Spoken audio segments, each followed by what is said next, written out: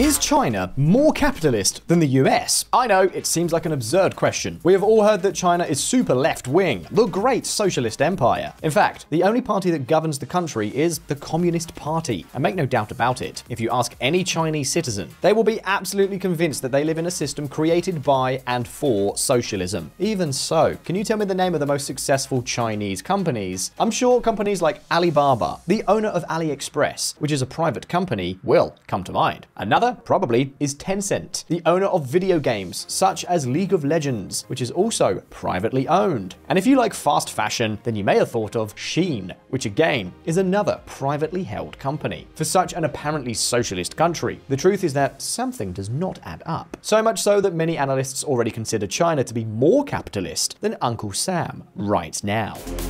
China does capitalism better than the US. The Harvard Business Review, in an interview with economist Wei-Jian Shan, points out that China is one of the most market-open economies in the world, and that it even receives more investment than the massive US economy. And here, let's be clear, all of this is strictly true. It is no longer that the best-known companies in China are private, but also that Western companies such as Tesla, Volkswagen, and Apple have invested in and created large businesses in the Asian giant. So can we really say that China is socialist? According to this view, hardly. The visual economic community, as in everything in this life, there are always two sides to the same coin.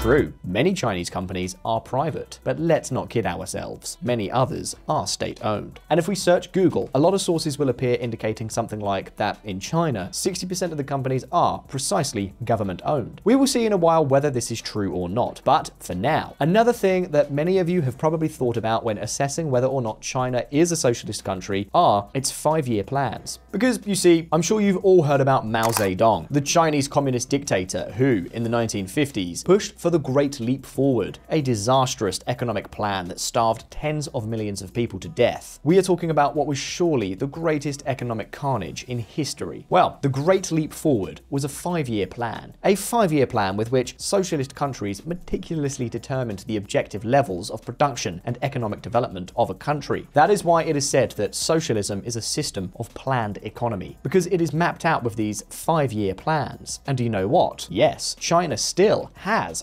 5-year plans. China works to meet 14th Five-Year Plan targets. Therefore, in theory, China would have a planned economy with a large proportion of state-owned enterprises. But then, why do many analysts point out that it could be even more capitalist than the US? Well, I can already tell you that these 5-year plans and state-owned enterprises are a bit of a myth. And yes, in many respects, China is much more capitalist than the US. That said, let's move on to Chinese capitalism. To know whether China is more or less capitalist than the US, first thing we have to determine is what capitalism is. And no, don't worry, because we are not going to bother you with technical definitions. We have made a list of 4 elements that will help us to know if one country is more capitalist than another. The first of these is taxes and state spending. The lower they are, the more capitalism there will be. The second is regulatory interventionism. That is, that the state allows companies to do business freely and without hindrance. The third is free and neutral competition. In ideal capitalism, the government does not give privileges to certain companies to the detriment of others. It allows them all to compete with the same rules. And finally, we will talk about economic freedoms and legal certainty. Citizens must be able to set up businesses, enjoy private property, be able to enter into contracts with third parties without interference from the state, and there must be a legal framework to protect these rights. Well, to examine the Chinese case, let's start with the first element.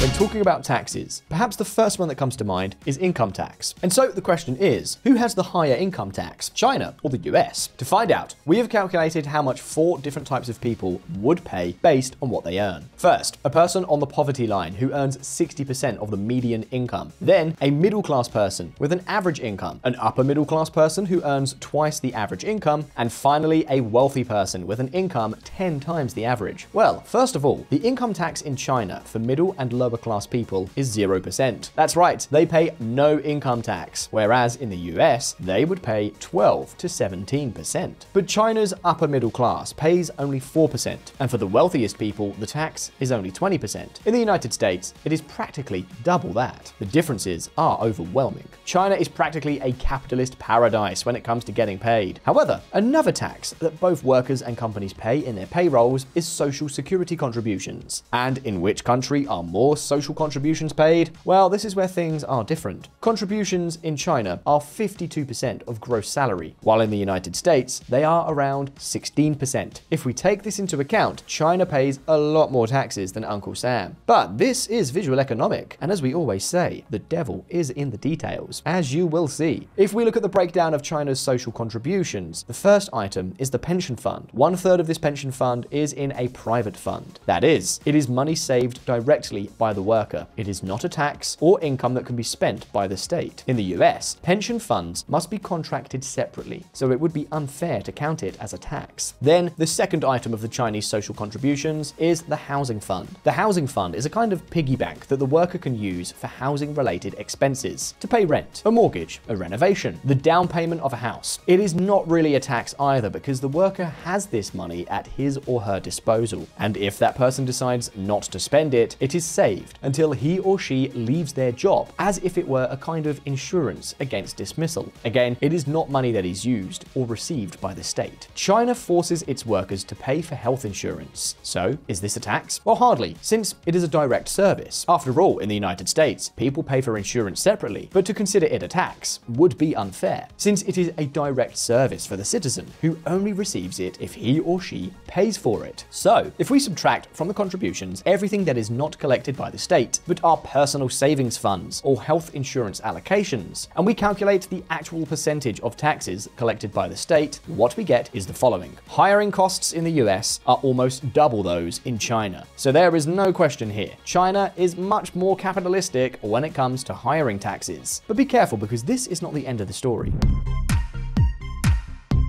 It is not only that taxes in China are low, but also that more than half of the country's employees work informally, without an employment contract and without being registered. In other words, it is normal in China for a worker not to pay any tax, because most of them work under the table. And you may be wondering, does the government allow this? Well, not only does it allow it, it encourages it. In fact, the Chinese government itself hires people under the table. For what reason? The reason is that when China moved from pure socialism in order to open up to private enterprises, many people left the rural areas for the cities. Suddenly, new jobs in the private sector started popping up in a big way, and organizing such a transition was not an easy thing to do. To make it easier to create a private market, the Chinese government simply decided to turn a blind eye to informal employment. What they wanted was to create jobs at full speed, regardless of whether they were formal or informal. It came to such a point that government administrations also participated in this labor arrangement. So basically, everything about workers in China is much more free and capitalistic than in the US. But what about the rest of the taxes? As you can see on the screen, they are not very different from the rest of the Western countries. You could say that they are in the low middle range. And with respect to total state spending, this is around 30%, a relatively low figure, and certainly significantly lower than that of the US.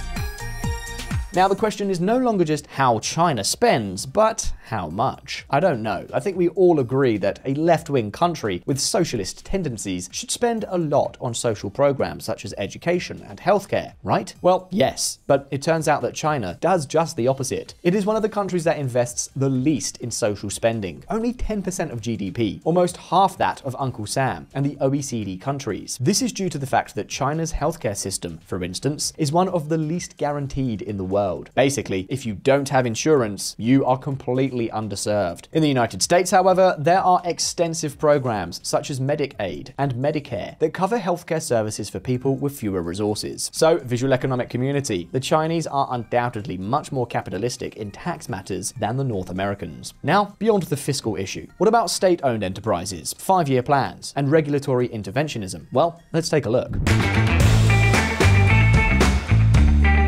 Yes, it is true, China still has 5-year plans, as it had back in Mao Zedong's time. But stop. Before you communists start throwing your victory party, I have to tell you something. The Chinese 5-year plans are as communist as Mises. So, not at all. You see, these 5-year plans were used right from the very beginning to plan and build the Chinese economy from the ground up. They decided how much steel would be produced, in which areas factories would be set up, how much grain would be cultivated, and so on. But as time went by, and with the opening of international markets, these plans began to lose steam. For example, the 5-year plan of the 1980s, marked in green, contained many productive and economic framework objectives. Yet, in the most recent 5-year plans, which we see in red, most of the objectives are social. That is, they have to do with aspects such as the environment, public safety, or the management of the elderly. But that's not all. The objectives of the original 5-year plans were mandatory and very specific. For example, to produce X tons of coal. But now, the objectives are not mandatory, and rather than objectives, they are forecasts, ideological goals, and general lines of government. And to be fair, this is not so unusual. You don't have to go to China to find such a plan. Many other Western countries also follow general political strategies, such as the 2030 agenda, and we do not claim that they are socialist. In any case, another important issue in Chinese socialism is that of state-owned enterprises.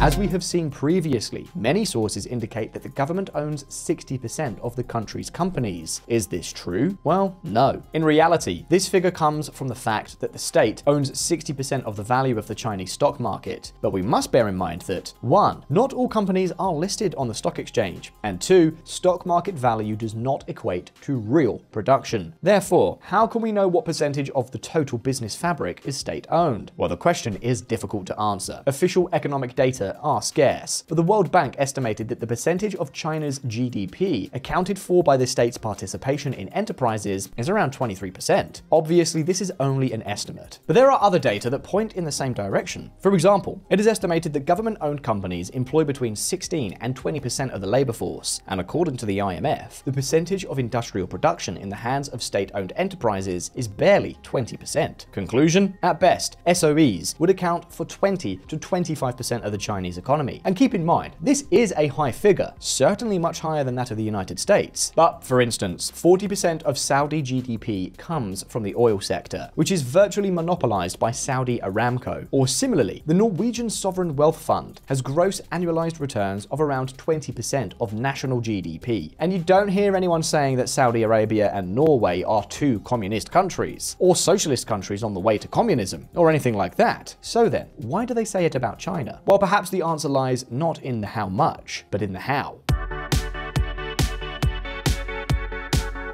These are the top 5 banks in China, all state-owned, and between them, they make up 50% of the entire Chinese banking market. And then we have to add another multitude of smaller banks that are also state-owned. China will certainly not control most of its economy, but it does control the most important sector of all, the financial sector. Whoever controls finance can decide which companies grow, which sectors are boosted with more and cheaper financing, who gets credit, and who does not. And this is especially worrying if the decision maker has more political than economic criteria. For example, do you remember the Evergrande crash and the Chinese real estate bubble? It all started because the Chinese government, starting in 2008, decided to boost its domestic market, particularly the real estate market, in order to maintain its levels of economic growth. And how did they do that? Basically, by using the financial system to shower cheap credit on the sectors of their choice, starting in 2009. In this sense, the problem is not only the clear interventionism, but also the fact that government banks lend money and favor companies that follow political criteria, especially state-owned companies. This is something empirically demonstrated that also means that not all companies play on a level playing field. In other words, it is a completely anti-capitalist factor.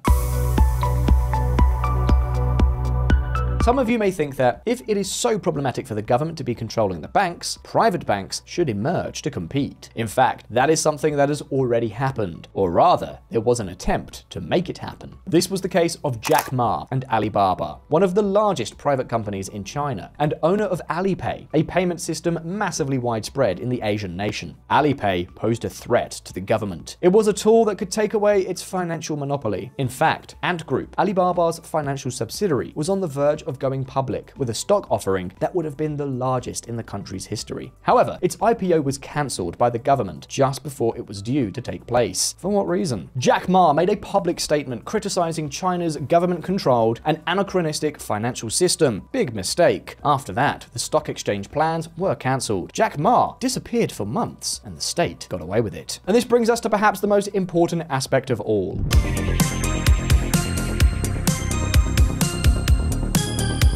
Jack Ma's case is just one example of the discretionary power the government has over the private sector, but it is not the only one. There's also the case of Hiroshi Nishiyama, one of the 18 Japanese businessmen arrested for alleged espionage. Frankly, we don't know whether Hiroshi is a spy or not. What we do know is that China passed a new espionage law that allows the government, with virtually no legal security whatsoever, to detain and criminalize businessmen who are not in line with its political objectives, under the guise of espionage. Likewise, China is not kind to politically dissident competition either. YouTube, Twitter, and Instagram are banned in the country due to political criteria. In the US, on the other hand, there is a framework of legal guarantees for companies, however much they may annoy the politicians of the day. An example of this is TikTok. The US Congress has been trying for years to ban this social media network for being Chinese. However, the US courts have stopped the politicians and defended TikTok's rights to continue with its business activity. Here, again, Uncle Sam is much more capitalistic than China. And it's not just about business. Personal economic freedom is also severely curtailed. If you were Chinese, you would be prohibited from buying Bitcoin. You could not join a labor union other than the government's single union. You could not exchange more than $50,000 from yuan per year to take them out of China. In fact, not even Chinese citizens living in the countryside can legally move to cities like Shanghai. In short, within China, it would be very easy to export and invest. Few taxes would be paid. But in everything else, the presence of the state and its strong political interventionism hardly make China more capitalist than the US. But that's just our opinion. That said, now, the questions are for you. Do you think China is more capitalist than the US? Do you think China is a socialist country? You can leave me your answers in the comments. If you like the video, subscribe, and I'll see you in the next one. See you soon.